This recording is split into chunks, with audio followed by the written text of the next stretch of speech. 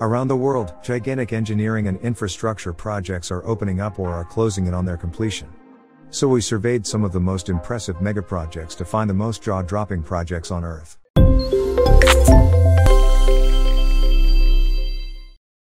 Alem Entertainment Center. The largest Ferris wheel in an enclosed architectural design was presented in Ashgabat, Turkmenistan. The Ferris wheel measured 47.60 meters high and with a diameter of 57 meters. A large glass and white steel casing houses the Ferris wheel, which has 24 six-seat cabins for Ferris wheel. The structure also houses the Alem Entertainment Center, which includes a bowling alley, cinema screens, a restaurant, and a planetarium. Created by the Turkmenistan government, the structure cost approximately $90 million, £57 million, to build and was opened on Turkmenistan's Day of Revival, Unity, and Magdumli poetry. The body of the structure housing the Ferris wheel is built in the shape of the eight-sided star of Oghuz Khan, a legendary Turkic Khan described as the progenitor of Turkmens, and is decorated in national motifs. The roundness of the building, which is topped by a 17-meter spire, lends it the appearance of a colossal sundial hovering above a massive pedestal. Stiletto Church. As far as Christianity goes, Taiwan's congregation numbers are comparatively low. In fact, of the many beautiful religious sites in Taiwan, there are no significant Christian sites. However, is that all about to change? A local tourism official in Chiayi certainly thinks so and has a 17-meter high shoe-shaped church to back up that claim. As tourists drive into the fishing village of Budai, they see what can only be described as a giant blue high-heel shoe on the horizon. There's simply no other way to describe this innovative, and rather 80s-looking building. The shoe was inspired by a local story. According to officials in the 1960s, a 24-year-old girl surnamed Wang from the impoverished region suffered from the Blackfoot disease. Both of her legs had to be amputated, leading to the cancellation of her wedding. She remained unmarried and spent the rest of her life at a church. The high heel is intended to honor her memory.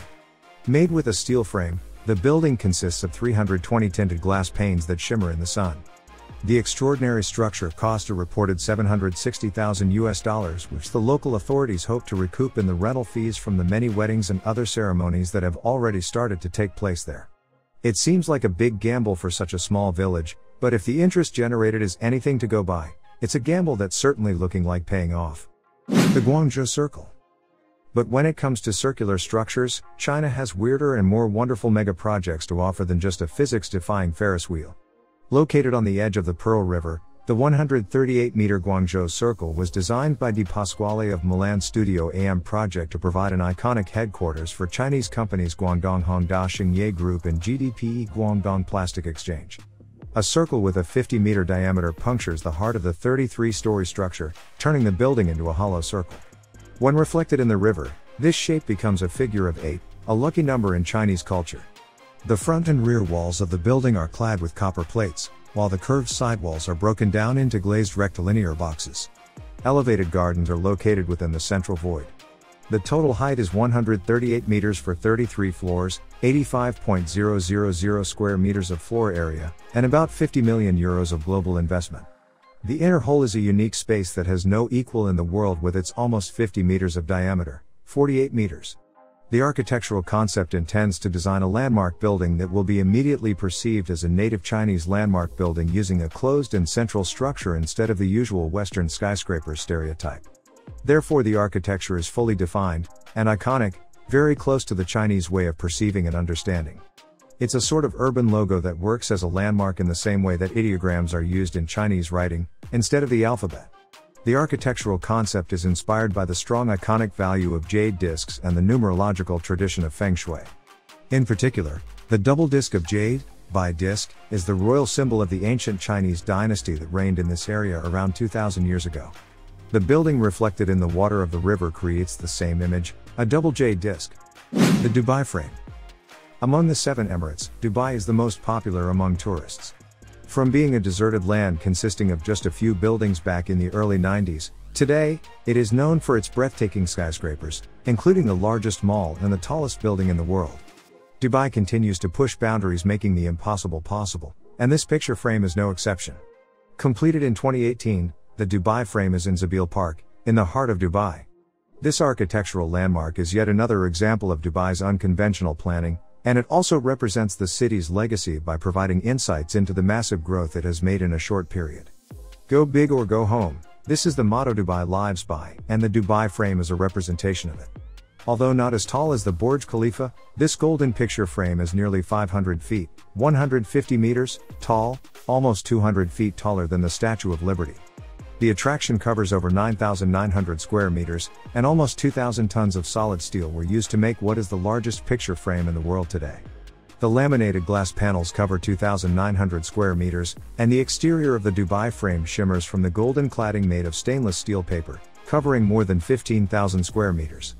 The exterior design is covered in circles, representing the upcoming Expo 2020. The frame consists of 48 floors, which can be covered in 75 seconds by taking the lift, where you get to experience the panoramic view that the city has to offer. The main highlight is the sky deck, which gives uninterrupted views of the entire city, both old and new. An architectural landmark bridging Dubai's past, present, and future, the Dubai frame covered in gold cladding is located in Zabil Park. Dubai frame's rectangular design was inspired by the golden ratio of 1.618, which many architects and artists believe forms an ideal structural balance. China's Quarry Hotel. When you approach the Intercontinental Shanghai Wonderland Hotel from its driveway, you're greeted by a low-profile, two-story building with a grassy roof. It's hardly what you'd expect from a 336-room luxury hotel. That's because 16 of the hotel's 18 floors are beneath the Earth's surface. Wonderland is the first hotel in the world to be built underground, though it's not a subterranean dungeon as you might expect. It's built into the cliffs of a formerly abandoned quarry about 30 miles from Shanghai's city center, descending nearly 290 feet down to a lake at the bottom of the pit. The best view of the hotel is from where you can visualize the hotel's undulating yin-yang shape, representing the balance between man and nature, between urban life and country life. Built by Studio Jade Plus QA in association with British firm Atkins, behind the Burj Al Arab Hotel in Dubai, the Pit Hotel required innovative engineering solutions and more than 5,000 people to complete. While the architect was given no design restrictions from hotel owner Shimao Group, Mother Nature had other plans in mind. The engineering team had to face several challenges presented with a subterranean project, when the concrete was sent down into the quarry via standard construction chutes. For instance, the materials separated and were unusable. The team ended up patenting more than 41 different engineering methods throughout the build. Just 2 lower floors are completely underwater, but it turns out the only thing deeper than this hotel were the pockets of its owners, Shimao Group, who spent an ungodly $288 million raising this creation from the deep. As a result, it took more than 12 years for the hotel to be constructed, with its doors officially opening in November 2018. The National Ignition Facility. From the outside, this building may not look like much, but it contains a megaproject that quite literally defies physics.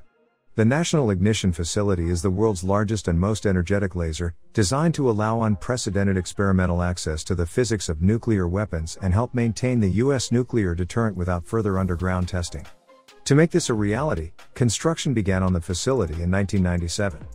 It required an excavation of more than 5.6 million cubic feet of earth and almost 2 million cubic feet of concrete to be poured, but the crowning jewel of its construction was the placement of its 32 feet wide, 130-ton target chamber, and the point where all those super powerful laser beams would converge. The National Ignition Facility is the size of a sports stadium. 3 football fields could fit inside. The National Ignition Facility's unique energy and power enable cutting-edge research to help keep America safe and secure, explore new frontiers of science and lay the groundwork for a clean, sustainable source of energy. The National Ignition Facility is the world's most precise and reproducible laser system. It precisely guides, amplifies, reflects, and focuses 192 powerful laser beams into a target about the size of a pencil eraser in a few billionths of a second, delivering more than 2 million joules of ultraviolet energy and 500 trillion watts of peak power. The National Ignition Facility generates temperatures in the target of more than 180 million degrees Fahrenheit and pressures of more than 100 billion Earth atmospheres.